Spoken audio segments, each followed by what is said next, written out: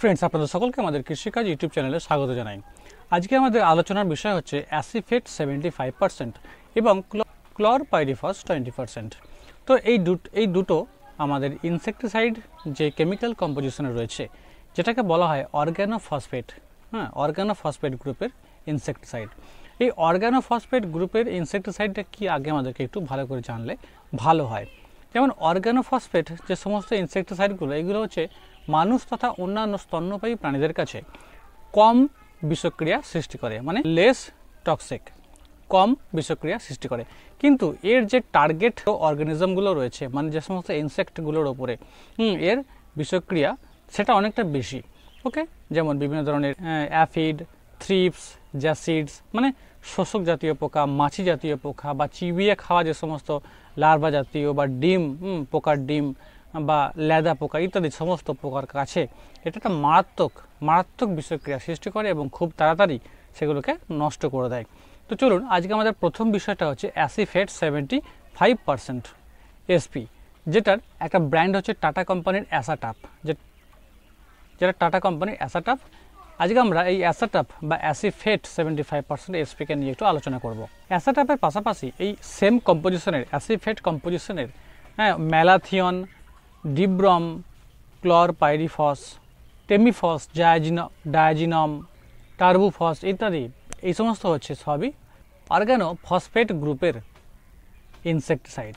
তো যাই হোক, আজকে আমাদের আলোচনার বিষয় হচ্ছে অ্যাসাটাফ অর্থাৎ অ্যাসিফেট 75% এসপি এবং ক্লোরপাইরিফস 20% ইসি।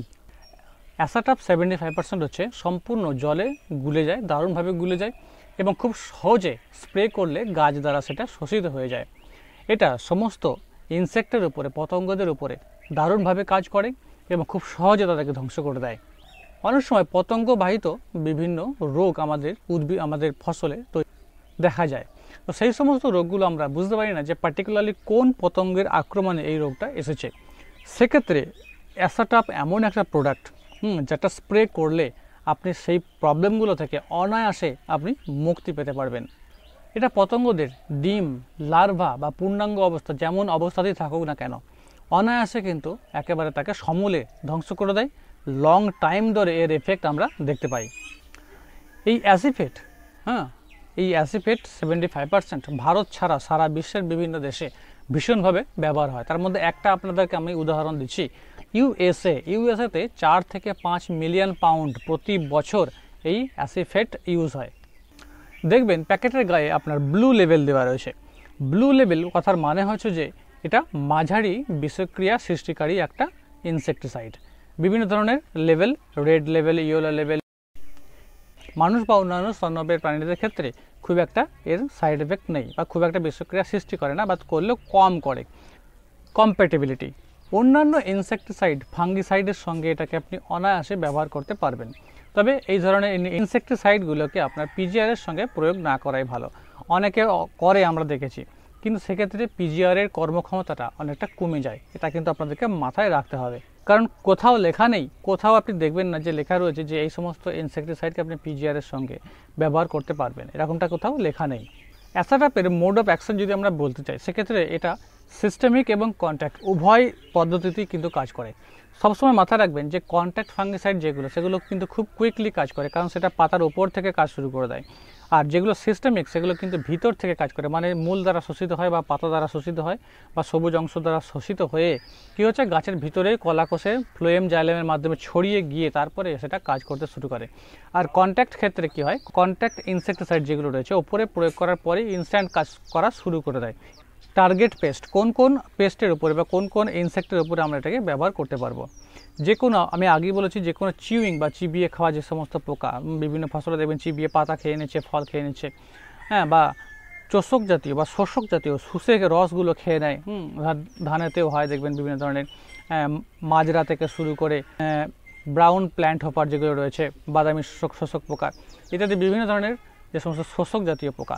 এর পাশাপাশি বিভিন্ন ধরনের মাছি জাতীয় পোকা, লার্ভা জাতীয় সমস্ত, তাদের ডিম ইত্যাদি অনায়াসে কিন্তু ধ্বংস করে দেয়। Jassid, bollworm, stem বোরার, fruit বোরার, plant hopper, lip folder, green lip hopper aphids ইত্যাদি সমস্ত প্রকারের পোকাকে একেবারে সমূলে ধ্বংস করে দেয়। এই অ্যাসাটাফ এমন একটা প্রোডাক্ট। এবার আমরা এই ডোজটা সম্পর্কে কথা বলবো।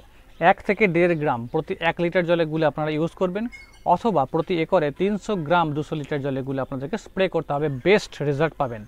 দাম 500 গ্রামের দাম মোটামুটি 500 থেকে 520 টাকার আশপাশের দাম পড়বে।